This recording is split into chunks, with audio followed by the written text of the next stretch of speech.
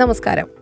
നമ്മോടൊപ്പം ഇന്ന് അതിഥിയായി എത്തിയിരിക്കുന്നത് കവിയും പ്രഭാഷകനും അധ്യാപകനും സർവോപരി ഇപ്പോൾ മലയാള ഭാഷയെ പുനരുജ്ജീവിപ്പിക്കാൻ കൂടുതൽ കരുത്ത് പകരാൻ വേണ്ടിയിട്ട് സജീവ പ്രവർത്തനവുമായി മുന്നോട്ട് പോകുന്ന ശ്രീ വിനോദ് വൈശാഖിയാണ് ഇന്ന് എന്നോടൊപ്പം അതിഥിയായി ചേർന്നിരിക്കുന്നത്. സർ, സ്വാഗതം. സ്വാഗതം. നമസ്കാരം. നമസ്കാരം. ഇപ്പോൾ നമ്മൾ മലയാള മിഷനല്ല മലയാള ഭാഷയുടെ കാര്യത്തിലേക്ക് വരുമ്പോൾ ഏറ്റവും പ്രധാനമായിട്ട് പുതിയൊരു കാര്യം വന്നിരിക്കുന്നത്, പ്രത്യേകിച്ച് പ്രവാസികളെ സംബന്ധിച്ച് വന്നിരിക്കുന്ന ഒരു കാര്യമാണ് മലയാളം മിഷൻ, അല്ലേ? ഇതിപ്പോൾ UAE മാത്രമല്ല, ലോകത്തിൻ്റെ പല ഭാഗത്തും മലയാളം മിഷൻ, നമ്മുടെ കേരള സർക്കാരിൻ്റെ മലയാള മിഷൻ പദ്ധതിയുടെ ഭാഗമായിട്ട് ഓരോ ചാപ്റ്റേഴ്സ് വന്നു തുടങ്ങിയിട്ടുണ്ട്, അല്ലേ?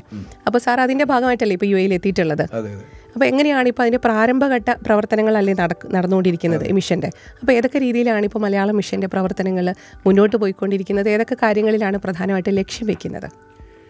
കേരള ഗവൺമെൻറ്റിൻ്റെ വിവിധ അക്കാഡമികൾ, ആ അക്കാഡമികൾ വ്യത്യസ്ത രീതിയിലാണ് പ്രവർത്തനം സംഘടിപ്പിക്കുന്നത്. സാഹിത്യ അക്കാഡമിയുണ്ട്, ഫോക്ക്ലോർ അക്കാഡമിയുണ്ട്, അതുപോലെ സംഗീത നാടക അക്കാഡമിയുണ്ട്, ലളിതകല അക്കാഡമിയുണ്ട്. ഈ അക്കാഡമികളെല്ലാം ലക്ഷ്യം വയ്ക്കുന്നത് കേരളത്തിലെ കലകളെയും അതുപോലെ ഭാഷയെയും പ്രപഞ്ചത്തെയുമൊക്കെ സൗന്ദര്യവൽക്കരിക്കുക എന്നത് തന്നെയാണ്. നമ്മൾ മലയാളികൾ അഹങ്കാരത്തോടെ എപ്പോഴും പറയാറുണ്ട്, എനിക്കെല്ലാം അറിയാം, എന്നോടൊന്നും ചോദിക്കണ്ട എന്ന് പറയും. എന്ന് പറയുന്നതിനകത്ത് ഒരു കലാപം ഒളിഞ്ഞു കിടപ്പുണ്ട്. എന്ന് പറഞ്ഞാൽ എനിക്ക് ചിലതൊക്കെ അറിഞ്ഞുകൂടാ എന്നാണ്. എന്താണ് അറിഞ്ഞുകൂടാത്തത് എന്ന് ചോദിച്ചാൽ മൗനത്തിലേക്ക് പോകുന്നവരായിരിക്കും മിക്കവാറും മലയാളികൾ. ശരിക്കും മലയാള മിഷനിൽ ഒരു മിഷനുണ്ട്. ONV സാറും സുഗതകുമാരി ടീച്ചറും പുതുശ്ശേരി രാമചന്ദ്രനും നടുവട്ടം ഗോപാലകൃഷ്ണനും ബഹുമാനപ്പെട്ട വ്യക്തിത്വങ്ങളാണ് ഇവരെല്ലാം. പിന്നെ നമ്മുടെ എഴുമറ്റൂർ രാജരാജവർമ്മ, ഈ വ്യക്തിത്വങ്ങളെല്ലാം ഭാഷയ്ക്ക് ചൂട്ടുകറ്റ ശരിക്കും പിടിച്ചവരാണ്. കറ്റ ഇങ്ങനെ മുന്നിൽ തെളിച്ച് പതുക്കെ തെളിച്ച് അവർ മലയാളത്തെ പൊന്നുപോലെ വിളക്കിയെടുത്തവരാണ്. പക്ഷേ എവിടെയോ വെച്ച് നമ്മുടെ മക്കൾ മലയാളം പതുക്കെ ഉപേക്ഷിക്കാൻ തുടങ്ങി. മലയാളം സെക്കൻഡ് ലാംഗ്വേജായി. അതിൽ തന്നെ അവർ പലപ്പോഴും മലയാളത്തിന് ഉപേക്ഷിച്ചിട്ട് ഹിന്ദിയുടെയും അതുപോലെ സംസ്കൃതത്തിൻ്റെയും മറ്റു ഭാഷകളുടെയും വക്താക്കളായി മാറി. അപ്പോൾ നമ്മൾ ചോദിക്കും, എവിടെ മലയാളമെന്ന്? കുരിപ്പയുടെ കവിത പോലെ, എവിടെ എൻ്റെ മലയാളം? അല്ലെ, ഉപ്പുകർപ്പൂരം ഉമിക്കരി ഉപ്പേരി തൊട്ട് കാണിച്ച മലയാളം, പുള്ളുവൻ വീണ പുല്ലാങ്കുഴൽ നന്ദുണി ചൊല്ലുകേൾപ്പിച്ച മലയാളം, പൊട്ടിക്കരഞ്ഞുകൊണ്ടോടി വീഴുന്നു കഷ്ടകാലത്തിൻ കയത്തിൽ, രക്ഷിച്ചിടേണ്ട കൈ കല്ലെടുക്കുമ്പോൾ, ശിക്ഷിച്ചു തൃപ്തരാകുമ്പോൾ ഓമനത്തിങ്കൾ കിടാവ് ചോദിക്കുന്നു, ഓണമലയാളത്തെ എന്തു ചെയ്തു? മലിനവസ്ത്രം ധരിച്ച് ഓടയിൽ നിന്നെണീറ്റ് അരുതരുത് മക്കളെ എന്നു കേഴുന്നു, ശരണഗതിയില്ലാതെ അമ്മ മലയാളം. കേരളത്തിൽ തന്നെ അമ്മ മലയാളത്തിന് അങ്ങനെ ഒരു സ്ഥിതിയുണ്ടെന്നർത്ഥം. അവിടെ നിന്നുകൊണ്ടാണ്, അല്ലേ, നമ്മൾ മുരിങ്ങമരത്തിൻ്റെ ചുവട്ടിൽ നിന്നുകൊണ്ടാണ് നമ്മൾ അമ്പിളിവട്ടത്തിനെ, UAE അമ്പിളിവട്ടത്തിനെ കാണുന്നത്. ശരിക്കും മലയാളം മിഷനിലെ മിഷൻ ഒരു ഇംഗ്ലീഷ് വാക്കാണെന്നും, അല്ലെങ്കിൽ അങ്ങനെ എന്തിനാണ് നിങ്ങൾ ഉപയോഗിച്ചത് എന്ന് ചോദിക്കുമ്പോൾ ഞങ്ങളെല്ലാം മറുപടി പറയുന്നത് ONV സാറിനെ മുന്നിൽ വെച്ചുകൊണ്ടാണ്. ONV സാറ് പറയും, ഞങ്ങൾക്ക് ഭാഷാ ഭ്രാന്തില്ല, പ്രത്യേകിച്ച് മലയാളികൾക്ക്, എഴുത്തുകാർക്ക്. മിഷൻ എന്നത് സാധാരണ കേട്ട് ശീലിച്ച ഒരു പദമാണ്. അതുകൊണ്ട് ആ പദത്തിനെ അങ്ങ് വെറുതെ വിട്ടേക്കൂ, അതിനെ മലയാളമായി നിങ്ങൾ സ്വീകരിച്ചോളൂ. മലയാള മിഷനെ ഭാഷ കൊണ്ട് അടയാളപ്പെടുത്തിയ ഭൂപടം എന്നാണ് നമ്മളിപ്പോൾ പറയുന്നത്. മലയാള മിഷൻ്റെ മാഗസിൻ ഭൂമി മലയാളം എല്ലാ രാജ്യങ്ങളിലും എത്തുന്നുണ്ട്. അതിൽ ഞങ്ങൾ സൂചിപ്പിക്കുന്നുണ്ട്, ഭാഷ കൊണ്ട് അടയാളപ്പെടുത്തിയ ഭൂപടം. എവിടെ മലയാളിയുണ്ടോ അവിടെയെല്ലാം മലയാളം. ഉടുപ്പിലും നടപ്പിലും മലയാളം. ഇങ്ങനെയൊക്കെ നമ്മൾ എഴുതാറുണ്ട്. 60 രാജ്യങ്ങളിൽ മലയാള മിഷനുണ്ട്. 60 രാജ്യങ്ങളിൽ മലയാള മിഷനുണ്ട്. അതിൽ UAE 7 ചാപ്റ്ററുകളുണ്ട്. മലയാള മിഷനിൽ 4000-ഓളം അധ്യാപകരുണ്ട്. അതുപോലെ തന്നെ 100,000-ഓളം വിദ്യാർത്ഥികൾ പഠിക്കുന്നുണ്ട്. UAE തന്നെ എല്ലാ കേന്ദ്രങ്ങളിലും വിദ്യാർത്ഥികൾ മലയാളത്തെ വരവേൽക്കുന്നുണ്ട്. അവർക്ക് പ്രവേശനോത്സവമുണ്ട്. എങ്ങനെയാണ് കേരളത്തിലെ സ്കൂളിൽ പ്രവേശനോത്സവം നടക്കുന്നത്? ഗീത പഠിച്ച ഏത് സ്കൂളിലാണ്? ഞാൻ പഠിച്ചത് മാനേജ്മെന്റിന്റെ സ്കൂളിലാണ്. അവിടെ അന്നങ്ങനെ കാര്യമായിട്ട് നമ്മൾ കുട്ടിക്കാലത്തുണ്ടായിരുന്നില്ല. കോതമംഗലത്തല്ല, മൂവാറ്റുപുഴയില്. സ്കൂൾ ഓർമ്മയുണ്ടോ? സ്കൂൾ മറക്കാൻ പറ്റില്ലല്ലോ. ഇവിടെ വരുമ്പോൾ സ്കൂൾ മറന്നു പോയാലോ? ഒരിക്കലും നമ്മൾ ജനിച്ച് വളർന്ന വഴികളൊന്നും നമ്മൾ മറക്കില്ല. പഠിച്ച സ്കൂളൊന്നും ഒരിക്കലും മറക്കാൻ പറ്റില്ലല്ലോ. അപ്പോൾ ആദ്യം പഠിച്ചത് ഭാരതീയ വിദ്യാനികേതൻ്റെ സ്കൂളിലായിരുന്നു. അപ്പോൾ അവിടെ പ്രവേശനോത്സവം ഇല്ല, പക്ഷെ തുടങ്ങുന്ന ദിവസം അങ്ങനെ. പക്ഷേ ഇന്നാണ് കുറച്ചുകൂടി കുട്ടികൾക്ക് പ്രവേശനോത്സവമാണ്. ആദ്യമായി സ്കൂളിലെത്തുന്ന കുട്ടികളുടെ എണ്ണം കൂടിയിരിക്കുന്നു. 100,000-ഓളം കുട്ടികളാണ് കഴിഞ്ഞ 2-3 വർഷങ്ങളായി കൂടിക്കൊണ്ടിരിക്കുന്നത്. അതിൻ്റെ അർത്ഥം നമ്മുടെ പൊതുവിദ്യാലയങ്ങളെല്ലാം നാട്ടിൽ ശക്തിപ്പെടുന്നു എന്നാണ്. എന്നാൽ നാട്ടിൽ നിന്ന് വിദേശ രാജ്യങ്ങളിലെത്തിയവർ മലയാളികൾ അവരവിടെ തൊഴിലിന് വേണ്ടി എത്തിയവരാണ്. എന്നാൽ തൊഴിലിനുമപ്പുറം അവർ അവിടുത്തെ സംസ്കാരത്തെ ഉൾക്കൊള്ളുന്നവരാണ്. ബഹുസ്വരമായി നാട്ടുകാരെയൊക്കെ അസൂയപ്പെടുത്തിക്കൊണ്ട് സ്പാനിഷും ഇംഗ്ലീഷും അതുപോലെ തന്നെ അറബിയുമൊക്കെ സംസാരിക്കുന്നവരായി അവർ മാറിയിട്ടുണ്ട്. 5 ഭാഷ വരെ സംസാരിക്കുന്നവരെ നമ്മൾ കണ്ടിട്ടുണ്ട്, കേട്ടിട്ടുണ്ട്. നമ്മൾ പറയുമല്ലോ, കണ്ടുമുട്ടു കേട്ടുമുട്ടു എന്ന് പറയുന്നത് പോലെ. അപ്പോൾ ഇങ്ങനെ 60 രാജ്യങ്ങളിൽ മലയാളം മിഷനുണ്ട്. 24 സംസ്ഥാനങ്ങളിലും മലയാളം മിഷനുണ്ട്. ഇവിടെയെല്ലാം വിദ്യാർത്ഥികൾ ചിലപ്പോൾ ജോലി കിട്ടിയവരായിരിക്കും, ജോലി കിട്ടിയിട്ട് മലയാള ഭാഷയെക്കുറിച്ച് അറിയില്ലാത്തവരല്ലേ. ചിലപ്പോൾ ഭാഷ അറിയില്ല, അവിടെ ജനിച്ചവരായിരിക്കും. യു കെയിൽ ജനിച്ച ഒരു വിദ്യാർത്ഥിക്ക് മലയാളം അറിയില്ല. അച്ഛനും അമ്മയ്ക്കും അറിയാം, അപ്പൂപ്പനും അമ്മമ്മയ്ക്കും അറിയാം. അപ്പോൾ അവർ മലയാളം പഠിക്കാൻ വേണ്ടി മലയാളം മിഷനിൽ അവർ ചേരും. അതായത് പ്രവേശനോത്സവത്തിൽ 100 കണക്കിന് കുട്ടികൾ പങ്കെടുക്കും. അതിൽ വലിയ ആളുകളും ഉണ്ടായിരിക്കും. 6 വയസ്സ് മുതൽ പഠനം തുടങ്ങാം. ആദ്യ പുസ്തകത്തിൻ്റെ പേര് കണിക്കൊന്ന എന്നാണ്. കണിക്കൊന്ന പഠനം 2 വർഷമാണ്. പഠിക്കുന്നത് അക്ഷരം പഠിച്ചിട്ടല്ല, അക്ഷരങ്ങളല്ല അല്ല അക്ഷരം ഈ പഠനം അല്ല, മറിച്ച് അക്ഷരങ്ങൾ അവർ പരിചയപ്പെടുന്നത് വ്യവഹാര രൂപങ്ങളിലൂടെയാണ്. വ്യവഹാര രൂപം എന്ന് പറഞ്ഞാൽ ഒരു കടങ്കഥ പറഞ്ഞ് മുറ്റത്തെ ചെപ്പിനടപ്പില്ല. എൻ്റെ ഉത്തരം എനിക്കറിയാം, കിണർ അല്ലേ. അപ്പോൾ കുട്ടി ഇത് തന്നെ പറയും, മുറ്റത്തെ ചെപ്പിന് അടപ്പില്ല, കിണർ. ഇതുപോലെ 10 കാര്യങ്ങൾ ഇങ്ങനെ പറഞ്ഞുകൊണ്ടിരിക്കും. ഞെട്ടില്ല വട്ടയില്ല, പപ്പടം.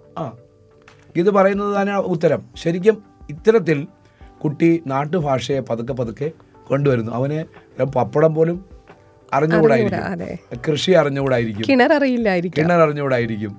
അങ്ങനെയുള്ള ഒരു കുട്ടിയുടെ ഇടയിലേക്ക് പതുക്കെ ഭാഷയെ കൊണ്ടുവരുന്നത് ചിത്രം കാണിച്ചുകൊണ്ടായിരിക്കും. ഗീത പറഞ്ഞ കിണർ, ആ കിണറെന്ന് പറയുന്നത് കണ്ടിട്ടില്ലാത്തൊരു കുട്ടിക്ക് നമ്മൾ ചിത്രം കാണിച്ചു കൊടുത്തിട്ട് നമ്മൾ പറയും ഇത് കിണറാണ്, മുറ്റത്തില്ല എന്നാണ്. ഭാഷയോടൊപ്പം നമ്മുടെ സംസ്കാരമാണ് കുട്ടികൾ എല്ലാം സഞ്ചരിക്കുന്നുണ്ട്. അതുകൊണ്ടാണ് പിന്നെ പഠിപ്പിക്കുന്ന മറ്റൊരു കാര്യം, കഥ പൂരിപ്പിക്കാൻ പറയും.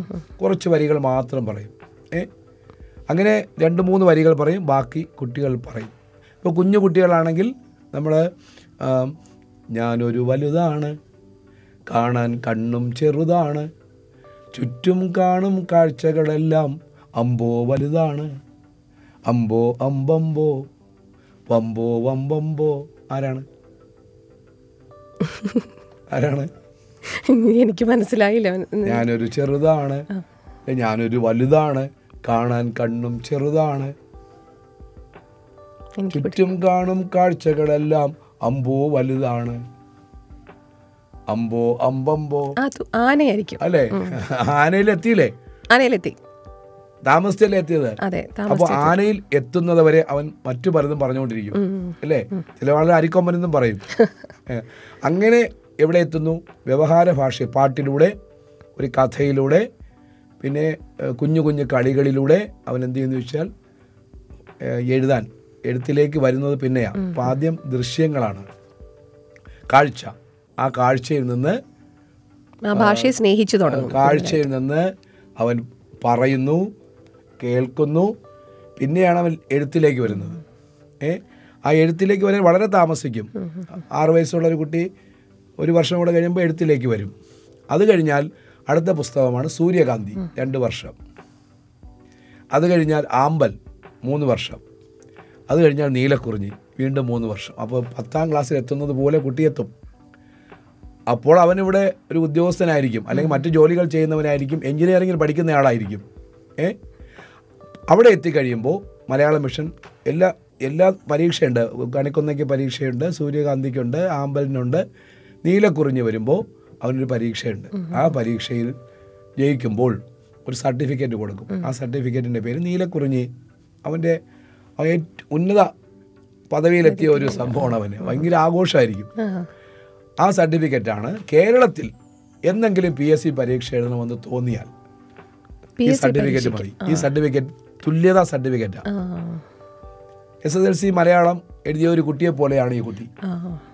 അപ്പോൾ പിന്നെ അവനെ പ്രൊബേഷൻ ഡിക്ലെയർ ചെയ്യും, സർക്കാർ സർവീസിൽ പ്രവേശിക്കാം. പക്ഷേ ഈ സർട്ടിഫിക്കറ്റ് ഇല്ലാത്ത ആളെന്ത് ചെയ്യും? മലയാളം അറിഞ്ഞൂടാത്തയാൾ, കേരളത്തിൽ പഠിക്കാത്തയാൾ, മറ്റ് സംസ്ഥാനങ്ങളിൽ പഠിക്കുന്നയാൾ, അവർക്ക് ഈ സർട്ടിഫിക്കറ്റ് വേണം. ഗവൺമെന്റ് ഒരു നിയമം പാസ്സാക്കിയിട്ടുണ്ട്. മലയാളം തീർച്ചയായിട്ടും പഠിക്കണം എന്നുള്ളതാണ്. അപ്പോൾ അങ്ങനെയുള്ള കുട്ടികൾക്ക് തീർച്ചയായിട്ടും വളരെ പ്രയോജനപ്പെടുന്ന ഒരു കാര്യം തന്നെയാണ്. ഇപ്പോൾ നമ്മൾ ഇപ്പോഴത്തെ ഒരു നമ്മുടെ സമൂഹത്തിൻ്റെ കേരളത്തിൻ്റെ അവസ്ഥ വെച്ച് നോക്കുമ്പോൾ കൂടുതൽ ആളുകൾ UK-ലേക്കും ലണ്ടനിലേക്ക്, യൂറോപ്പിലേക്ക്, പിന്നെ മിഡിൽ ഈസ്റ്റിലേക്കൊക്കെ വരുന്നുണ്ട്. താല്പര്യപ്പെട്ട് നിൽക്കുന്നുണ്ട്, വളരെയധികം താല്പര്യമാണ്. പണ്ട് നമ്മുടെ സിനിമകളിലൊക്കെ പോലും നമ്മളിങ്ങനെ ആക്ഷേപമായിട്ട് പറയാറുണ്ട്, ഒരു പ്രസ്റ്റീജിൻ്റെ ഇഷ്യൂ ആയിരുന്നു, മലയാളം സംസാരിക്കരുത്, എൻ്റെ കുഞ്ഞിന് മലയാളം സംസാരിക്കാൻ അറിയില്ല എന്ന് പറയുന്നത് അഭിമാനമായിട്ട് പറഞ്ഞു നടക്കുന്നുണ്ട്. അങ്ങനെ ആ ഒരു സമൂഹത്തിൽ നിന്നും ഒരു ഇമ്പാക്റ്റ് നമ്മുടെ മലയാള ഭാഷ പുറകോട്ട് പോകാൻ കാരണമായിട്ടുണ്ടോ? അങ്ങനെ സമൂഹത്തിലൊരു കാഴ്ചപ്പാട് മാറ്റം ഉണ്ടായത്? ഈ മലയാള ഭാഷ പുറകോട്ട് പോകാനുള്ള കാരണം എന്ന് പറഞ്ഞാൽ മലയാളി ഇംഗ്ലീഷിനെ വിശ്വസിച്ച് തുടങ്ങിയതുകൊണ്ടാണ്, സ്നേഹിച്ചു തുടങ്ങിയതുകൊണ്ടല്ല.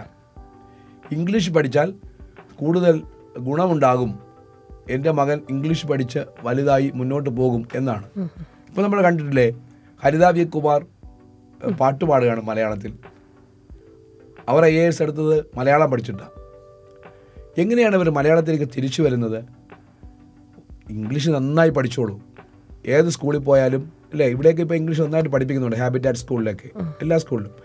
ആ ഇംഗ്ലീഷ് നന്നായി പഠിക്കുന്നതോടൊപ്പം തന്നെ ഭാഷയും പഠിപ്പിക്കുന്നുണ്ട്. ഇവിടെയാണ് മലയാള മിഷൻ്റെ സ്വപ്ന പദ്ധതി, കേരള ഗവൺമെൻറ്റിൻ്റെ 100 ദിന കർമ്മ പദ്ധതിയുടെ ഭാഗമായ കുട്ടി മലയാളം ഉദ്ഘാടനം ചെയ്ത് എവിടെയാണ്? ഇവിടെയാണ്, ഹാബിറ്റാറ്റ് സ്കൂളിലല്ലേ അല്ലേ. അത് ലോകത്തിനെ സംബന്ധിച്ചിടത്തോളം ഒരു അത്ഭുതമാണ്. കുട്ടി മലയാളം, വിശ്വ മലയാളം, മറ്റൊന്ന് അനന്യ മലയാളം. ഇതെല്ലാം മലയാളത്തെ തിരിച്ചു കൊണ്ടുവരികയാണ്. അപ്പോൾ നേരത്തെ ഗീത് ചോദിച്ചതുപോലെ തന്നെ നമ്മുടെ മനസ്സിൽ നിന്ന് ഭാഷ പതുക്കെ ഇറങ്ങിപ്പോയി. ഭാഷ ഇറങ്ങിപ്പോകാനുള്ള ഒരു കാരണം നമ്മുടെ മനസ്സിൽ നിന്ന് പ്രകൃതി അങ്ങ് ഇറങ്ങിപ്പോയതുകൊണ്ടാണ്. മനസ്സിൽ പക്ഷികളില്ല, മനസ്സിൽ മൃഗങ്ങളില്ല, മനസ്സിൽ മരങ്ങളില്ല.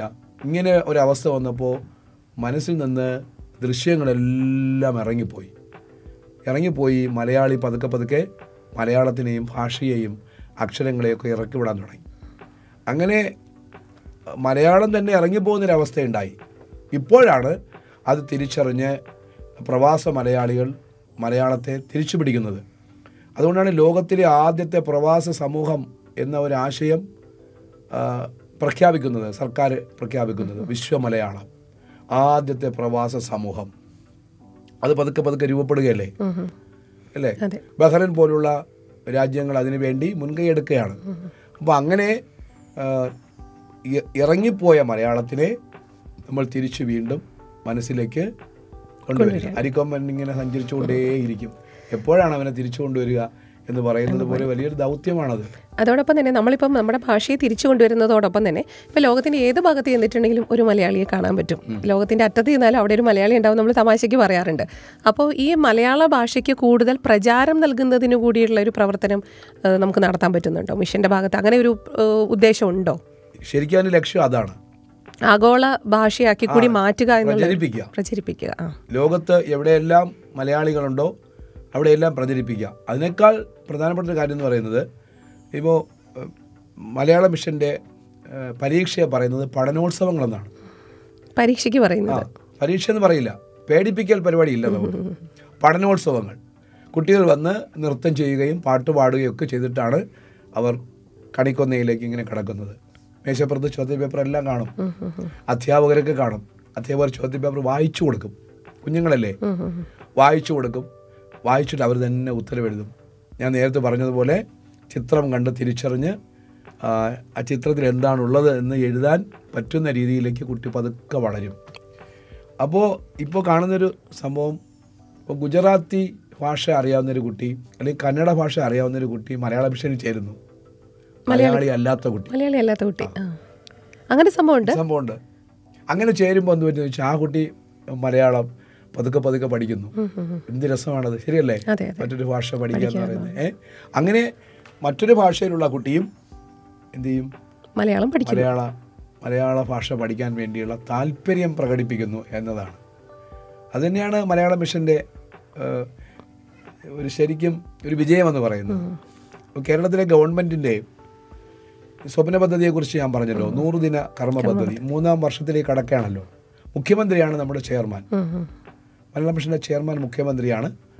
മലയാള മിഷൻ്റെ വൈസ് ചെയർമാൻ സാംസ്കാരിക വകുപ്പ് മന്ത്രി സജി ചെറിയാനാണ്. മലയാള മിഷൻ്റെ ഡയറക്ടർ പ്രശസ്ത കവിയായ മുരുകൻ കാട്ടാക്കടയാണ്. ഞാനിപ്പോൾ അതിൻ്റെ രജിസ്ട്രാറായിട്ടാണ് പ്രവർത്തിക്കുന്നത്. ശരിക്കും ഒരു മിഷൻ പ്രവർത്തനം തന്നെയാണ് പരിശീലനങ്ങൾ നൽകുക പുതിയ അധ്യാപകർക്ക്. ഇന്നലെ പരിശീലനമായിരുന്നു പുതിയ അധ്യാപകർക്ക്. കുറേ പേര് ഇങ്ങനെ അധ്യാപകരായിട്ട് ഇതിന് എന്തൊക്കെ യോഗ്യതയാണ് വേണ്ടത് അധ്യാപകരായിട്ട് വരാനായിട്ട് മിഷനിലേക്ക്? താല്പര്യമുള്ളവർക്ക് എത്താൻ പറ്റുമോ? എന്താണ് യോഗ്യത? അതെങ്ങനെയാണ്? ഇതിപ്പോൾ നമുക്ക് MA B.Ed വേണം അല്ലെങ്കിൽ BA B.Ed വേണം, ഒന്നുമില്ല, അങ്ങനെയൊന്നുമില്ല. ശരിക്കും വീട്ടമ്മയ്ക്കും അധ്യാപികയാവാം. അപ്പം അങ്ങനെ കൂടി മകനെ പഠിപ്പിക്കാൻ കഴിയുന്ന ഒരാളാണല്ലോ അമ്മ, അതെ, അല്ലെങ്കിൽ ഉമ്മ. അവർക്ക് മലയാളം പഠിപ്പിക്കാൻ കഴിയുന്നുണ്ടെങ്കിൽ പഠിപ്പിക്കാം. ഒരു 10 പേരടങ്ങുന്ന ഒരു സെൻറ്റർ, അവിടെ ഒരു അധ്യാപികയാവും. അങ്ങനെ പ്രവർത്തിക്കാം. കുട്ടിയെക്കുറിച്ച് നന്നായിട്ട് അറിയാം, ഭാഷ അറിയാം, പഠിപ്പിക്കാം. അതിന് നമുക്ക് ടീച്ചിങ് മെത്തേഡ് എന്ന് പറയുന്നത് ഞങ്ങളാണ് കൊടുക്കുന്നത്. ഞങ്ങൾ പരിശീലനം നൽകും ഇവർക്കെല്ലാം. അങ്ങനെ പരിശീലനം നൽകി പഠിപ്പിക്കുന്ന ആളുകളെ എഞ്ചിനീയർമാരുണ്ട്, വീട്ടമ്മമാരുണ്ട്, അവരെല്ലാം നല്ല ക്വാളിഫൈഡാണ് പലരും. അപ്പോൾ അവർക്ക് ധൈര്യമായി പഠിപ്പിക്കാം. ഇതിപ്പോൾ ചില സ്കൂളുകളിൽ സെക്കൻഡ് ലാംഗ്വേജ് കുട്ടികൾ മലയാളം പഠിക്കുന്നുണ്ട്. അങ്ങനെയുള്ള കുട്ടികൾക്ക് മാത്രമായിട്ടാണോ ഇത് നടത്തുന്നത്, അതോ സ്കൂളിലെ എല്ലാ കുട്ടികൾക്കും? ഏത് കുട്ടിക്കും പഠിക്കാം. ഇപ്പോൾ കണിക്കൊന്ന 6 വയസ്സിൽ നമ്മൾ ആരംഭിക്കുന്നു, 15 വയസ്സ് വരെ പോവും പഠനം. 3 വർഷം പോവും. അത് നമുക്ക് സ്പെഷ്യൽ ക്ലാസ്സുകളായിട്ടായിരിക്കും, ഓൺലൈൻ ക്ലാസ്സുകൾ. സ്കൂളിൽ കുട്ടി മലയാളമുണ്ട്, അവിടുത്തെ അധ്യാപകർ പഠിപ്പിക്കും, അല്ലെങ്കിൽ പുറത്തുനിന്ന് അധ്യാപകർ വന്ന സമയം കണ്ടെത്തി പഠിപ്പിക്കും. ഇനി സ്കൂളിന് പുറത്താണെങ്കിൽ വർക്കിംഗ് ഡേയ്സ് അല്ലാത്ത അവർക്ക് സ്കൂളിലെ പാഠ്യപദ്ധതിയൊക്കെ പഠിച്ചതിന് ശേഷം അടുത്ത് വരുന്ന സമയം കണ്ടെത്തി സൗകര്യപ്രദമായി പഠിക്കാം. ഒരാഴ്ചയിൽ 1 ക്ലാസ്സോ 2 ക്ലാസ്സോ ഇങ്ങനെ പഠിക്കാം. ഇനി മറ്റ് ചോദ്യത്തിലേക്ക് വരികയാണെങ്കിൽ, നമ്മളിപ്പോൾ നാട്ടിൽ പണ്ടൊക്കെ നമ്മൾ പഠിക്കുന്ന ചെറുതായിരിക്കുന്ന സമയത്ത് ബാലരമ, പൂമ്പാറ്റ, കുറേ ബാലമാസികകൾ ഉണ്ടായിരുന്നു. പക്ഷേ ഇപ്പം അതിന് അത്രയൊരു പ്രചാരമില്ല. കാരണം ഇപ്പോൾ ഡിജിറ്റൽ കാലഘട്ടമാണ്. കുട്ടികൾക്ക് വായിക്കാനൊക്കെ ആയിട്ടുള്ളത് അവരുടെ ലാപ്ടോപ്പിലോ ടാബിലോ ഒക്കെ കിട്ടുന്നുണ്ട്. അപ്പോൾ ഇപ്പോൾ മലയാള ബാലസാഹിത്യത്തിന് അതും ഒരു പുറകോട്ട് പോകുന്ന, സാറ് കഥകളൊക്കെ എഴുതുന്ന ആളാണല്ലോ, അപ്പോൾ അതിനൊരു കുറവ് വന്നിട്ടുണ്ട്. അപ്പോൾ ഡിജിറ്റലായിട്ട് കുട്ടികളെ മലയാള സാഹിത്യത്തിലേക്ക് ആകർഷിക്കുന്നതിന് വേണ്ടിയിട്ട് എന്തെങ്കിലുമൊക്കെ നമ്മളിപ്പോൾ ചെയ്യുന്നുണ്ടോ? ഉണ്ട്. നമുക്കിപ്പോൾ മലയാളം പഠിക്കാൻ വേണ്ടി CDITുമായി ചേർന്ന് മലയാള മിഷൻ പദ്ധതികൾ ആരംഭിച്ചിട്ടുണ്ട്. Open കോഴ്സുണ്ട്, online കോഴ്സുണ്ട്. അതിൽ ചേർന്ന് പഠിക്കാം. മൊഡ്യൂളുകൾ നമ്മൾ അപ്ലോഡ് ചെയ്യും. അപ്പോൾ കുട്ടികൾക്ക് ഭംഗിയായ സിലബസ് പഠിക്കാൻ പറ്റും. അങ്ങനെ ചെയ്യുന്നുണ്ട്. പിന്നെ നമുക്ക് റേഡിയോ മലയാളമുണ്ട്. ഇപ്പോൾ ഗീതുവിൻ്റെ ഒരു കവിത, പാട്ട് നമുക്ക് റിലേ ചെയ്യണം. ഗീതു പാടുമല്ലോ? ഞാൻ പാടില്ല. അല്ലെങ്കിൽ ഗീതുവിൻ്റെ ഒരു റിപ്പോർട്ടിംഗ് കാലത്തെ മനോരമ അനുഭവം റിപ്പോർട്ട് ചെയ്യണമെങ്കിൽ നമ്മൾ എന്ത് ചെയ്യും? ഓൺലൈൻ വഴി അത് സംസാരിക്കും. നമ്മുടെ റേഡിയോ മലയാളം. ജേക്കബ് എബ്രഹാം, മാതൃഭൂമിയിലെ റേഡിയോയുടെ ആളായിരുന്ന ജേക്കബ് എബ്രഹാം, അദ്ദേഹമാണ് എൻ്റെ ഹെഡ്, റേഡിയോ മലയാളത്തിൻ്റെ ഹെഡ്. അങ്ങനെ ഓൺലൈൻ വഴി പഠിക്കാനുള്ള സാധ്യതയുണ്ട്. പൊതുവിൽ നോക്കിയാൽ മലയാളികളാണെങ്കിലും മലയാളം പഠിക്കാത്തവരുണ്ട്. ഇപ്പോൾ കേന്ദ്രീയ വിദ്യാലയങ്ങളിലൊന്നും മലയാളം പഠിക്കുന്നില്ല. അങ്ങനെ ഉള്ളവർക്ക് ഇപ്പോൾ ഒരു കൺഫ്യൂഷനുണ്ട്. ജോലിയിൽ കയറി കഴിഞ്ഞാൽ അവർ മലയാള മിഷനിൽ അന്വേഷിച്ച് വരികയാണ്. ഞങ്ങൾ മലയാളം കൂടെ പഠിക്കേണ്ടവരാണ്. സർക്കാരിന് നിയമം പാസ്സാക്കിയിട്ട് 2017 നിയമമുണ്ട്, ഭാഷാ പഠന ആക്ട്. ആ ആക്ട് അനുസരിച്ചാണ് ഇവരെല്ലാം മലയാളം പഠിക്കുന്നത്. അപ്പോൾ PSC പരീക്ഷ എഴുതണം, അത് പാസ്സാവണം, സർക്കാർ സർവീസിൽ കയറണം. കയറിക്കഴിഞ്ഞാൽ തന്നെ പ്രൊബേഷൻ ഡിക്ലെയർ ചെയ്യണമെങ്കിൽ ഈ പരീക്ഷ പാസ്സാവണം. അതിന് മലയാളം മിഷൻ സഹായിക്കുന്നത് നീലക്കുറിഞ്ഞി എന്ന പരീക്ഷ നടത്തിക്കൊണ്ടാണ്. അപ്പോൾ ഇപ്പോൾ നാട്ടിൽ കുട്ടികൾക്ക് മിഷനിൽ ചേരാൻ പറ്റില്ല എന്ന് തോന്നുന്നു അല്ലേ? നാട്ടിൽ മിഷൻ്റെ ഇല്ലല്ലോ, മീൻസ് മറ്റ് സംസ്ഥാനങ്ങളിലെ മിഷൻ പ്രവർത്തനമുണ്ടെങ്കിലും നാട്ടിനെ സംബന്ധിച്ചിടത്തോളം അവർക്ക് സ്കൂളിൽ പഠിക്കുന്നുണ്ടല്ലോ. അവർ 1 മുതൽ 10ാം ക്ലാസ് വരെ പഠിച്ചു കയറി വരെയല്ലേ, അവർക്ക് പിന്നെ ഈ സർട്ടിഫിക്കറ്റിൻ്റെ ആവശ്യമില്ല. അവർക്ക് സെക്കൻഡറി സ്കൂൾ ലിവിംഗ് സർട്ടിഫിക്കറ്റ് ഉണ്ടല്ലോ, SSLC സർട്ടിഫിക്കറ്റ് ഉണ്ടല്ലോ. അപ്പോൾ അതുകൊണ്ട് മറ്റ് സംസ്ഥാനങ്ങളിലെ കുട്ടികൾക്കാണ് ഇപ്പോൾ പിന്നെ ഈ നമ്മുടെ വിദേശ മലയാളികളായ കുട്ടികൾ വളരെ ഉയർന്ന നിലവാരത്തിലുള്ളവരാണ്. ഞങ്ങൾ നടത്തുന്ന സുഗതാഞ്ജലി ആഗോള കാവ്യാലാപന മത്സരം, ആഗോളതലത്തിൽ കവിതകൾ അവതരിപ്പിക്കുന്നു. അതിൻ്റെ പേര് സുഗതാഞ്ജലി എന്ന സുഗതകുമാരി ടീച്ചറെ ഓർമ്മിച്ചുകൊണ്ട് അതിൽ പങ്കെടുക്കുന്നുണ്ട്. അതിൽ സുഗതകുമാരി ടീച്ചറിൻ്റെ കവിത ചൊല്ലുന്നു ഒരു പ്രാവശ്യം. അതിൽ 1, 2, 3 സ്ഥാനം നേടുന്നവർക്ക് സമ്മാനം കൊടുക്കുന്നു. ഇപ്പോൾ ഉദാഹരണത്തിന് ഖത്തറിൽ നിന്ന് ഒരു കുട്ടി ഞങ്ങളുടെ മലയാള മിഷനിൽ ഒരു കവിത അയച്ചു, ഭൂമി മലയാളത്തിൽ പ്രസിദ്ധീകരിച്ചു. ലോക കേരള സഭയിലെ പ്രധാനപ്പെട്ട കലാപരിപാടികൾ നടത്തുന്നത് മലയാള മിഷനാണ്. ആ സമയത്ത് ഞങ്ങളെ ഏൽപ്പിക്കുന്നത്. അപ്പോൾ ആ ഖത്തറിൽ നിന്നുള്ള സദാശിവനി, അവൻ്റെ കവിതയ്ക്കായിരുന്നു 1ാം സ്ഥാനം. അവൻ ആരിൽ നിന്നാണ് സമ്മാനം വാങ്ങുന്നത്? ലോക കേരള സഭയിൽ വെച്ച്, മലയാള മിഷൻ്റെ വലിയ വേദിയിൽ വെച്ച്, മന്ത്രിമാരിൽ നിന്നല്ലേ. അവൻ്റെ കവിതയുടെ പേര് പർപ്പിൾ എന്നായിരുന്നു, പർപ്പിൾ. അപ്പോൾ ഖത്തറിൽ നിന്നിട്ട് പർപ്പിളിനെ കുറിച്ച് പറയുകയാണ്. എന്നാൽ അവന് മലയാളത്തിലൊരു നിറത്തെക്കുറിച്ചല്ല, മലയാള ഭാഷയിലല്ല അവൻ പറയുന്നത്. പക്ഷെ പർപ്പിൾ അവനെ സംബന്ധിച്ചിടത്തോളം മലയാളമാണ്. ഭയങ്കര രസമാണ് അവരുടെ എഴുത്തുകൾ. ഞാനൊരു കൊച്ചു കവിത പറയാം, അത് പദ്യം തന്നെ ആവണമെന്നില്ല. ഒരു കുട്ടിയുടെ കവിതയാണ്. പൂമ്പാറ്റ റോഡ് മുറിച്ച് കടക്കുമ്പോൾ കാറ്റു വന്നു കൈപിടിച്ചു, ചീറിപ്പാഞ്ഞു പോയ ലോറിക്കടിയിൽപ്പെട്ട് കാറ്റു ചതഞ്ഞു മരിച്ചു, ആംബുലൻസിൻ്റെ ചുവന്ന വിളക്കിനകത്ത് ഒരു ചിറകടി, ആംബുലൻസിൻ്റെ ചുവന്ന വിളക്കിനകത്ത് ഒരു ചിറകടി. ഇതെഴുതിയ കുട്ടിയുടെ പേരൊന്നും എനിക്ക് ഓർമ്മയില്ല. ഞാനിത് വായിച്ചത് ഒരു മാഗസീനിൽ വായിച്ചതാണ്, വർഷങ്ങൾക്ക് മുമ്പ് വായിച്ചതാണ്. ഇപ്പോഴെൻ്റെ ഓർമ്മയിലുള്ളത്, ഇത് മറക്കുന്നില്ല ഈ കവിത. ഭാഷ അത്രയും വേദനിപ്പിച്ചുകൊണ്ട് നമ്മുടെ ഇടയിൽ നിൽക്കുന്നു. ഭാഷ ചിലപ്പോൾ നമ്മളെ വേദനിപ്പിക്കും, ചിലപ്പോൾ ഭാഷ നമ്മളെ ആഹ്ലാദിപ്പിക്കും. അങ്ങനെ പലതരത്തിലാണ്. മരങ്ങൾ തുള്ളുന്നത് പോലെയാണ് ഭാഷയും നമ്മുടെ മുമ്പിൽ നിന്ന് തുള്ളി കളിക്കുന്നത്. ശരിക്കും. അപ്പോൾ സാറിൻ്റെ എഴുത്തിലേക്ക് വരുമ്പോൾ കൂടുതലും ബാലകൃതികളാണോ വന്നിട്ടുള്ളത്? കുറേ പുരസ്കാരങ്ങളൊക്കെ കിട്ടിയിട്ടുണ്ട്, അതൊക്കെ എനിക്കറിയാൻ സാധിച്ചിട്ടുണ്ട്. അപ്പോൾ സാറിൻ്റെ തന്നെ കവിത 2 പേര് നമുക്ക് കേട്ടാലോ? എൻ്റെ പുസ്തകങ്ങളൊക്കെ നിലവിൽ പുസ്തകങ്ങളെല്ലാം ഉണ്ട്. ആദ്യ പുസ്തകത്തിൻ്റെ പേര് മഴയെരിയും കാലം എന്നാണ്. 2ാമത്തെ പുസ്തകത്തിൻ്റെ പേര് കൈതമേൽ പച്ച എന്നാണ്. 3ാമത്തെ പുസ്തകം ചായക്കടപ്പുഴ. മനസാക്ഷ എന്ന് പറഞ്ഞ സ്ത്രീപക്ഷ പുസ്തകത്തിന്റെ പേര് മനസാക്ഷ എന്നാണ്. അതിലേക്ക് നമുക്ക് വരാം. അതിനു മുമ്പ് സാറിന്റെ ഒരു കവിത കേൾക്കാം. ഒരു കവിത കുട്ടികൾക്ക് വേണ്ടിയുള്ള കവിതയാണ് വേണ്ടത്, അതോ കുറച്ച് മുതിർന്ന? കുട്ടികൾക്ക് വേണ്ടിയിട്ടായിക്കോട്ടെ. കുട്ടികളെ കുറിച്ചല്ലേ പറഞ്ഞുകൊണ്ടിരുന്നത്? കുട്ടികളെ കുറിച്ചാണ് പറയുന്നത്. അതുകൊണ്ട് കുട്ടികളെ കുറിച്ച് ഒരുപാട് ജീവികളുള്ള ഒരു കവിത. സാഹസം. പച്ച വിരിച്ചൊരു നെൽപ്പാടത്തിൻ മുകളിൽ തുമ്പികൾ പാറുമ്പോൾ, അറ്റം കാണാതാകാശത്തിൽ പക്ഷിച്ചിറകുകൾ വീശുമ്പോൾ, സ്വപ്നത്തിൻ്റെ വിമാനം കയറി മനസ്സിൻ വേഗമളക്കും നാം, മഴവില്ലിൻ്റെ വലിപ്പം കാണാൻ മാനത്തിൻ വഴി തുഴയും നാം. ഇടറാതൊച്ചയുമറിയാതങ്ങനെ ഒറ്റക്കയറിലെ കളിയാട്ടം, ഒച്ചു വരച്ചൊരു നൂലൊന്നിന്മേൽ കൂനനുറുമ്പുകൾ വരിയാട്ടം, നീലക്കടലിനാഴം കണ്ടൻ മീനുകളുള്ളിൽ തുള്ളുമ്പോൾ, കാടുകൾ ലഹരിപ്പാട്ടിൻ കൊമ്പിലിരുന്നൊരു പച്ച വിരിക്കുന്നു, മണലിൻ തീരത്തുയരാൻ വെമ്പും കുഞ്ഞു മനസ്സൊരു പട്ടം പോൽ, മഴവില്ലിൻ്റെ കുടക്കയ്യന്മേൽ തൂങ്ങി വിടർന്നു ബാല്യങ്ങൾ, സൂര്യൻ വെള്ളിപ്പൊട്ടായി പൊങ്ങി മലയുടെ ഉയരം കയറുമ്പോൾ, അതിരില്ലാതെ പിടയ്ക്കും ഹൃദയച്ചിറകിലിരുന്നു ശലഭങ്ങൾ, സൂര്യൻ വെള്ളിപ്പൊട്ടായി പൊങ്ങി മലയുടെ ഉയരം കയറുമ്പോൾ, അതിരില്ലാതെ പിടയ്ക്കും ഹൃദയച്ചിറകിലിരുന്നു ശലഭങ്ങൾ. അതെ, ഇത് കുട്ടികൾക്ക് വേണ്ടിയുള്ളതാണ്. അപ്പം എഴുതുന്നയാൾ ആലോചിക്കും സൂര്യൻ എങ്ങനെയാണ് പൊക്കിക്കൊണ്ടുവരേണ്ടത്, നമ്മളും ആലോചിക്കും. അപ്പോൾ ക്ലാസ് മുറിയിൽ കുട്ടി പറഞ്ഞിട്ടുണ്ട്, എങ്ങനെയാണ് സൂര്യൻ ഉയരുന്നത്? അപ്പോൾ ഒരാൾ പറയും, സാർ സ്വർണ്ണപ്പൊട്ട് പോലെ, അല്ലെങ്കിൽ ചുവന്ന പൊട്ട് പോലെ, അല്ലെങ്കിൽ ആൾ പറയും വെള്ളിപ്പൊട്ട് പോലെ. അപ്പോൾ ഏതും പറഞ്ഞോട്ടെ. അപ്പോൾ നമ്മൾ സൂര്യനെ വെള്ളിപ്പൊട്ടായി മലയുടെ ഉയരത്തിലേക്ക് ഇങ്ങനെ കൊണ്ടുപോകും.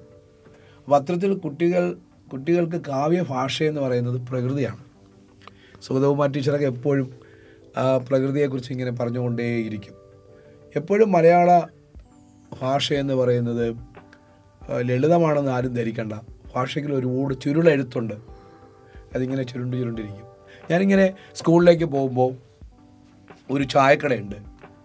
വലത് കയ്യിൽ ചായ കപ്പ് വെച്ചിട്ട് ഇടത് കയ്യിലെ ചെറിയ കപ്പിലേക്ക് ചായ അടിക്കും. പക്ഷെ പുറകുവശത്തൂടെ അടിക്കുന്നേ, മനസ്സിലായില്ലേ? ചായ വീഴുന്നത് പുറകുവശത്തൂടെയാണ്. 1 മീറ്റർ ഹൈറ്റിൽ ആ ചായ കപ്പിൽ നിന്നിട്ട് വീഴും. അപ്പോൾ അതൊരു കാഴ്ചയാണ്. അപ്പോൾ ഈ കാഴ്ച കണ്ട് നമ്മൾ അറിയാതെ ചായക്കട പുഴ എന്ന് വിചാരിച്ചു. ഞാൻ എൻ്റെ പുസ്തകത്തിന് പേരുള്ളത് ചായക്കട പുഴയെന്നാണ്, ഈ കാഴ്ചയെന്നാണ്. അപ്പോൾ അത് നമ്മൾ എഴുതാൻ ശ്രമിക്കുമ്പോൾ നെടുനീളൻ തട്ടടിച്ച നസീറിൻ്റെ പടം വച്ച പഴയ പാട്ടിറങ്ങുന്ന കടയുണ്ടല്ലോ, കടപ്പക്കം പുഴ വള്ളം തുഴഞ്ഞെത്തും ഇരുമ്പന്മാർ കാവിയോടെ പുട്ടടിച്ചു പുകച്ചു നിൽക്കാം. വലം കയ്യിലുയരത്തിൽ പുഴ പോലെ കടും ചായ കപ്പിലേക്ക് കുതിപ്പിക്കും അത്ഭുതം കാണാം. പുഴ നീളുന്നിടത്തെല്ലാം കണ്ണെറിഞ്ഞു പരന്നീടിൽ പൂവിടരും ഒച്ച കേൾക്കാം. പുഴ വള്ളിച്ചുരുൾ കാണാം, വിത്തുപൊട്ടും രഹസ്യത്തിൻ പുസ്തകം കാണാം. കടയ്ക്കുള്ളിൽ പയർപ്പൂവിൻ മണം, ചായ തിളയ്ക്കുന്ന സ്വരം, കാതലുറഞ്ഞ ബെഞ്ചൊരു മേശ, മുടിപ്പുഴ വകഞ്ഞവൾ എരിക്കുന്നുണ്ടൊരു ഭംഗി, വിരൽ തുമ്പാലവൻ പുഴ തൊടുക്കാനാഞ്ഞിരിക്കുന്നു. ചെറുകൂരയ്ക്കകത്തേക്ക് വെയിൽ ഓലക്കണ്ണിലൂടെ, തറയിൽ ഇക്കിളിയിട്ട വെയിൽ തുള്ളി വിളയാട്ടം. കടയ്ക്കുള്ളിൽ പുഴ മീനിൻ ചെകിളപ്പൂ വിളകുമ്പോൾ, അതിനുള്ളിൽ ശ്രുതി മീട്ടി തകർന്ന പാട്ടുറങ്ങുന്നു. ചെറുകൂരയ്ക്കകത്തേക്ക് പുഴ ഏന്തി വലിഞ്ഞെത്തി മെലിഞ്ഞ കൈക്കുടന്നയിൽ ഒരു തുള്ളി ജലം തേടി. കടക്കാലം കഴിഞ്ഞിട്ടും പെരുങ്കട വിളഞ്ഞിട്ടും മുരുക്കിൽ കുങ്കുമക്കോടി പുഴത്താളത്തുടിപ്പായി. നെടുനീളൻ തട്ടടിച്ച നസീറിൻ്റെ പടം വച്ച പഴയ പാട്ടിറങ്ങുന്ന കടയുണ്ടല്ലോ. എന്താ സാർ കണ്ട കാഴ്ചയിൽ നിന്നുണ്ടായ കാഴ്ച പക്ഷെ വെറുതെ അങ്ങ് എഴുതി വെക്കാൻ പറ്റുമോ? കടയുണ്ടെന്ന് എഴുതാൻ പറ്റുമോ? ഇല്ലില്ല, വളരെ മനോഹരമായിട്ടുണ്ട്. നമുക്ക് ഓലക്കണ്ണൊക്കെ വരും. അതെ, നമ്മുടെ വീട്ടിലെ ഓലയില്ലേ? അതെ അതെ അതെ, എല്ലാം നമുക്കിങ്ങനെ മനസ്സിലേക്ക് തെളിഞ്ഞു വരുന്ന ഒരു കവിതയായിരുന്നു.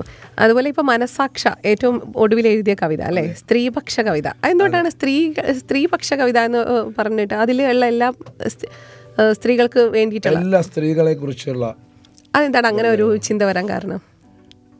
ശരിക്കും എനിക്ക് അമ്മ വലിയ പ്രചോദനമായിരുന്നു. അമ്മ തയ്യൽ ടീച്ചറായിരുന്നു. കേരളത്തിലെ ഗവൺമെൻറ്റിന് അങ്ങനെ ഒരു പോസ്റ്റാണ് തയ്യൽ ടീച്ചർ. അപ്പോൾ വീട്ടിൽ വരുമ്പോൾ വർഷങ്ങൾക്ക് മുമ്പ്, അമ്മ ഇപ്പോൾ ജീവിച്ചിരിപ്പില്ല, സ്കൂളിൽ പോകുന്ന ദിവസം തിരിച്ചു വരുമ്പോൾ അമ്മ ബാലരാമപുരം കൈത്തറിയുടെ സാരി കൊണ്ടുവരും. ബാലരാമപുരത്ത് അമ്മ പഠിപ്പിച്ചിരുന്നത്. അപ്പോൾ അത് നീട്ടി വിരിക്കും, 5 മീറ്ററാണ് ഒരു സാരിയുടെ നീളം, വെള്ള നിറമായിരിക്കും അത്. അതിനെ ഞാൻ എന്നോട് വെട്ടാൻ പറയും. ഇങ്ങനെ വെട്ടി ഒരുപാട് ചതുരങ്ങളുണ്ടാക്കും. എന്നിട്ട് അതിന് വിളുമ്പടിക്കും. വിളുമ്പെന്നൊരു സംഭവം ഉണ്ടല്ലോ, വിളുമ്പൊക്കെ അടിച്ച് അതിനൊരു കൈലേസ് പോലെ ആക്കും. എന്നിട്ട് ഞാൻ വരയ്ക്കും. അതിൽ വരച്ച് ആ വരയ്ക്കുന്നവരായിരിക്കും സ്കൂളിൽ കൊണ്ടുപോയിട്ട് കുട്ടികൾ തയ്ക്കുന്നത്. ഗംഭീരമായിട്ട് തയ്ക്കും. വൈകുന്നേരം വരുമ്പോൾ ഒരുപാട് പൂക്കളും ഒരുപാട് പക്ഷികളും ഒക്കെയുള്ള ഒരു ഒന്നാം തരം കൈലേസായിരിക്കും. അതെല്ലാ കുട്ടികളും എന്ത് ചെയ്യും, വീട്ടിൽ കൊണ്ടുപോകും. അങ്ങനെ ഒരു ക്ലാസ് മുറി നമുക്കുണ്ട്. അധ്യാപകൻ വളരെ സൗഹൃദത്തോടെ നിൽക്കുന്ന ഒരു ക്ലാസ് മുറി. കുട്ടി എപ്പോഴും അങ്ങനെ ആയിരിക്കണം. ഒരിക്കലും എന്താണ് കളിയരുത്, ചെളി പുരളും, ഇടവേള കളയരുത്, ഇങ്ങനെ അരുത് അരുത് അരുത് എന്ന് പറയാതെ ഒരു എക്കോ ഫ്രണ്ട്ലി അറ്റ്മോസ്ഫിയർ. ഈ ഹാബിറ്റാറ്റ് സ്കൂൾ എക്കോ ഫ്രണ്ട്ലി അല്ലേ? ഒരുപാട് മരങ്ങളുള്ള സ്കൂൾ അല്ലേ? പിന്നെന്താ, എല്ലാ മരങ്ങൾക്കും കൃത്യമായി വെള്ളം ലഭിക്കുന്ന ഒരു സ്കൂൾ, പച്ചക്കറി ഒരുപാട് ഉൽപ്പാദിപ്പിക്കുന്ന ഒരു സ്കൂൾ. ഇങ്ങനെ കുട്ടികളും പ്രകൃതിയും തമ്മിലുള്ള ഒരു ബന്ധത്തിൽ നിന്നുകൊണ്ടാണ് നമുക്ക് ക്രിയേറ്റീവ്, സർഗാത്മകമാകാൻ കഴിയുന്നത്. എന്നോട് ചോദിച്ചത് അതല്ലേ? ചോദിച്ചത് ഞാൻ സ്ത്രീപക്ഷ കവിതകളിലേക്ക് എങ്ങനെയാണ് എത്തിയത്. സ്ത്രീപക്ഷ കവിതകളിലേക്ക് എത്തുന്നത് കാഴ്ചകൾ തന്നെയാണ്. ഒരുപാട് പ്രശ്നങ്ങൾ സ്ത്രീകൾ അനുഭവിക്കുന്നുണ്ട്. ഇപ്പോൾ കേരളത്തിലെ ഗവൺമെൻറ് ശ്രീമതി എന്ന ഒരു വാക്ക് ഒന്നിച്ചാക്കിയിട്ടുണ്ട്, ശ്രീ എന്നാക്കിയിട്ടുണ്ട്. രണ്ടുപേർക്കും മതി എടുത്ത് കളഞ്ഞു, ശ്രീ മതി. അങ്ങനെ ഞാൻ ഇപ്പോൾ എഴുതിയ കവിത മനസാക്ഷ, അതിന് അവതാരി എഴുതിയിരിക്കുന്നത് സുകന്യയാണ്.